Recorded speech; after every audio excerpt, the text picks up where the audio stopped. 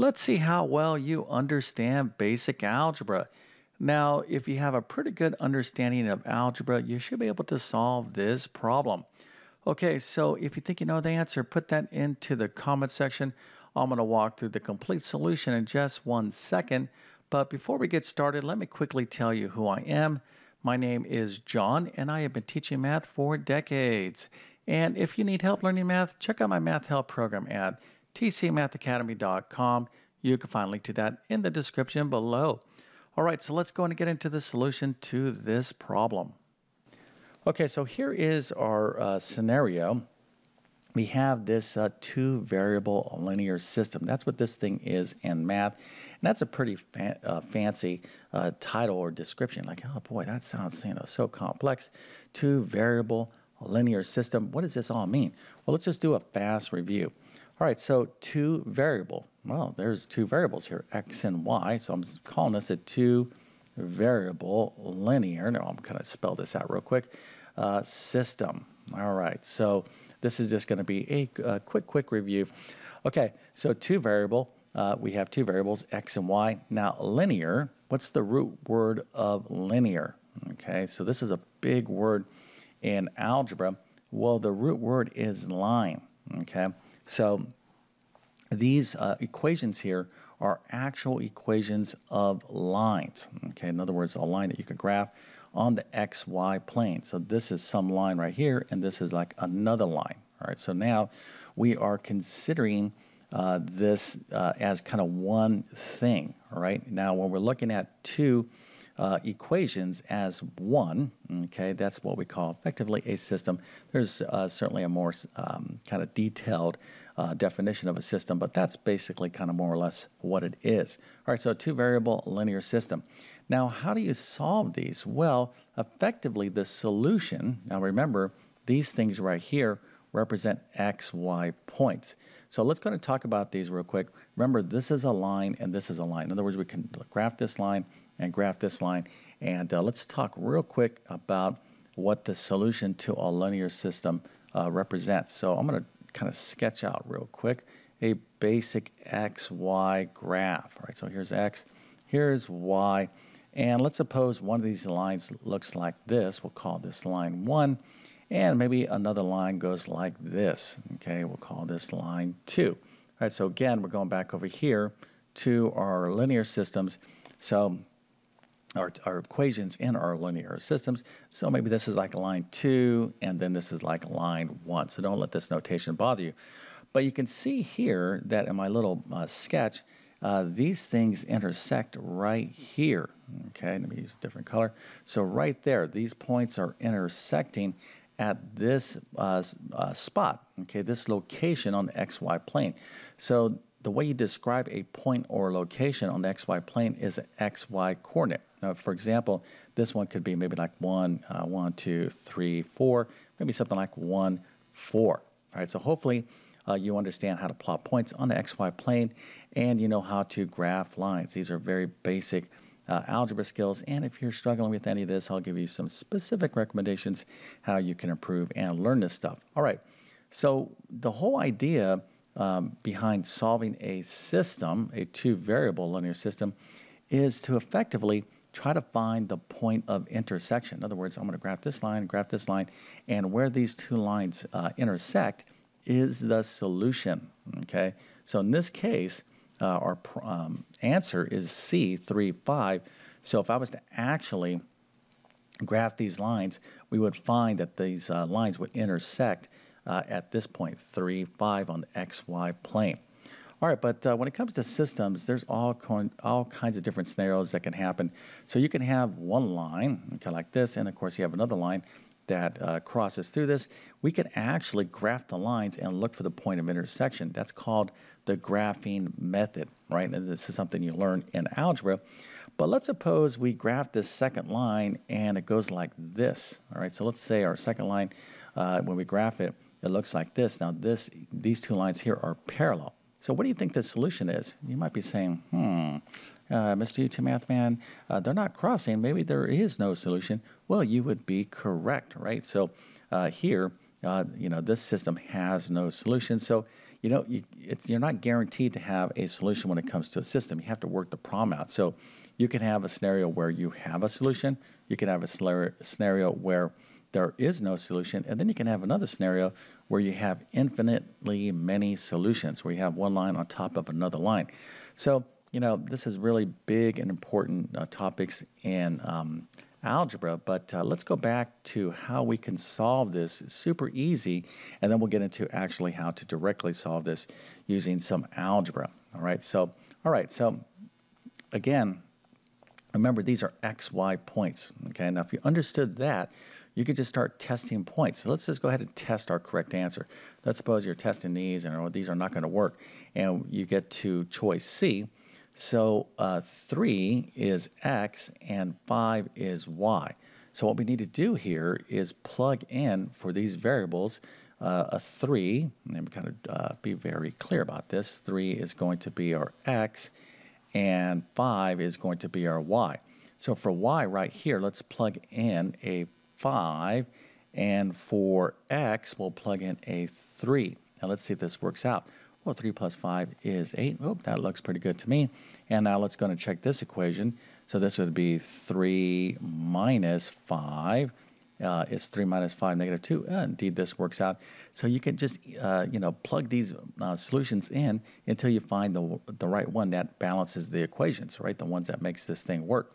Because if you plug in 1, 7, we're going to have 1 plus 7. Although this 1, 7 works right here, okay, this is another great thing about this particular question. You can be like, oh, 1, 7, 1 plus 7. Look, Mr. YouTube Math, man, that works right here. But 1, 7 is not going to work down here. You have to check both equations. So 1 minus 7, this is a negative 6. Negative 6 is not equal to negative 2. So when you're solving or when you're checking solutions into linear systems on multiple choice questions, you have to check both solutions, all right, both equations, excuse me. All right, so again, if you understand this, this is one of these questions that you should get 100% right. All right, so this is how you answer the question with just basic algebra knowledge and an understanding of the answers by just plugging in and checking. Now let's go ahead and get into the actual algebra to solve this system. All right, so we talked about how we could graph these lines and then find the point of intersection. That's actually called the graphing method. And if you had a graphing paper, you could actually do this, but that's not a practical method. What we want to do here is use algebraic methods to solve this system. And there's basically two main methods. There's the substitution method, and there's the linear combination, sometimes referred to as the elimination method. They're both equally good, and you need to know both, okay? And you use one method, it all really depends on the system and whether the question is saying, hey, use the substitution method to solve or use the elimination method to solve. But you need to know both methods. All right, so in this particular problem, I am going to use the elimination method. In both of these methods, what we're trying to do is build one equation with one variable.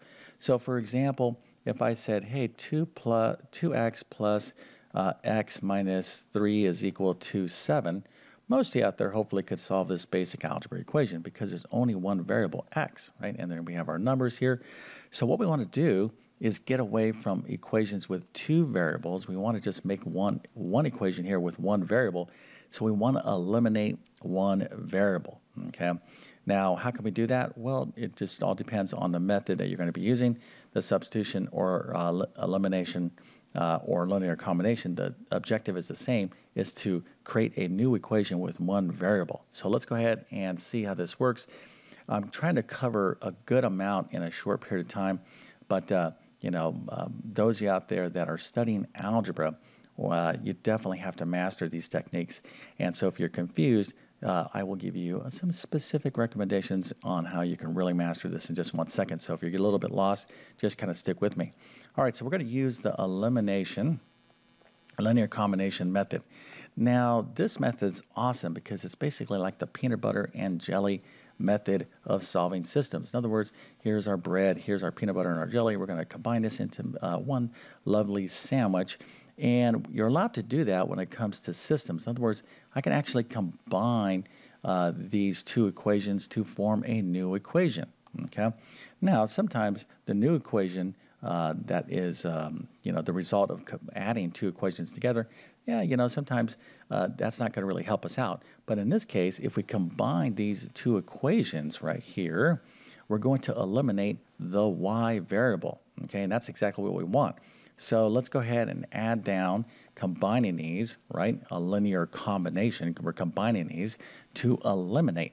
Okay, eliminate what? The y variable. So x plus x is 2x, plus y minus y is 0. So the y's go away. We're super happy about that. And then 8 minus 2 is 6. So we have 2x is equal to 6. And now we could solve this equation because we only have one variable. 2x is equal to 6. All we have to do is divide both sides of the equation by 2. So x is equal to 3. All right, now that we have one, whoops, kind of went too far right here. Now that we have one of the variables here, x is equal to 3, to figure out what y is equal to, all we have to do is plug in this 3 into this equation or this equation. So let's go and take the next step right now, which of course is having you quickly subscribe to my YouTube channel. Don't you just love the way I kind of just sneak that in? Well, I have to sneak it in because I have a goal. Now, I hope you have a goal, okay, whatever that might be, okay? Maybe your goal is to like hurry up and pass math and never take math again. Well, that's a great goal, okay, if that happens to be your goal. But whatever the case is, you should have goals in your life, okay? Like, hey, this is what I'm trying to go for. Maybe you're trying to get your degree. Maybe you're trying to get your certification.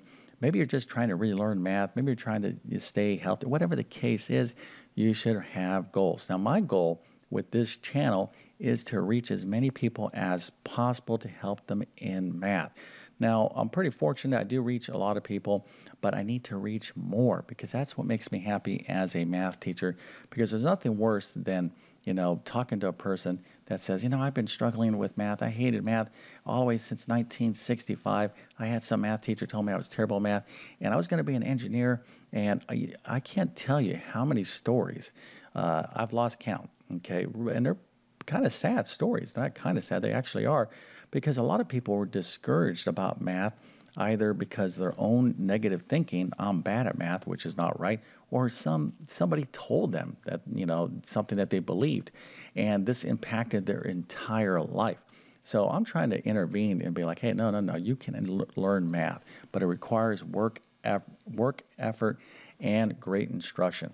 All right, so real quick before we get into the rest of this problem, if you are struggling in algebra, you need to know about systems, linear systems, two-variable systems, check out my pre-algebra, Algebra 1 course, really my Algebra 1 course. You'll see a link to it in the description below.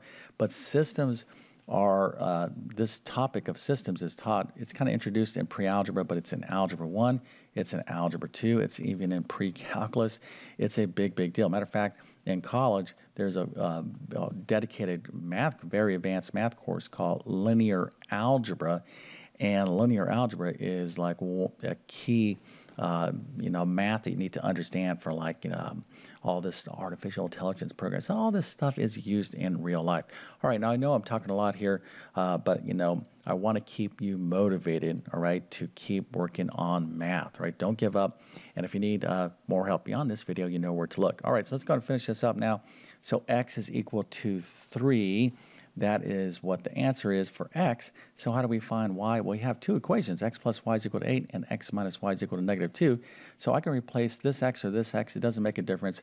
I'll choose this equation. Of course, this equation will be a little bit easier to solve for y, right?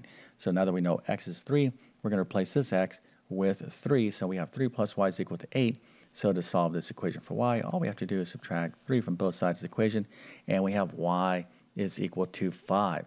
But what does that mean? Well, that means that in this system, if we were to graph these two lines, these two linear equations, those lines would intersect at the coordinate 3, 5, the ordered pair, okay, the point on the XY axis. All right, so hopefully this little video helped you out. Now, some of you might be saying, hey, Mr. YouTube Math Man, you just need to stop with the commentary and just get to the math. Well, listen, a huge part of being successful in math. I've been doing this for decades. When I've helped people in math, the first place I have to start is their mindset. Okay. I can't help somebody if they have a negative mindset. And I'm talking not, they're not negative themselves. I'm talking about, I'm not going to really learn this. And I start with, kind of the personal development side. I say, hey, listen, I get someone motivated. Hey, you can do this. Get them really believing in themselves. And as soon as you start believing in yourself in terms of like, oh, I can do this, you start getting, some confidence about your ability to learn, then everything is going to go smoother. I never try to teach somebody, initially by just, I check in to see what kind of mindset they have. So you need to do that for yourself. I wish I could do that for all of you out there. I can't, but I'm just here to tell you, right? I'm kind of passing this message on that needs to be said because there's so much negative news about math proficiencies these days. Everyone's failing math. We're declining as a country, et cetera, et cetera. Listen, if you want to be successful in math, you absolutely can. So don't give up. All right. So with that being said, I definitely wish you all the best in your math adventures. Thank you for your time and have a great day.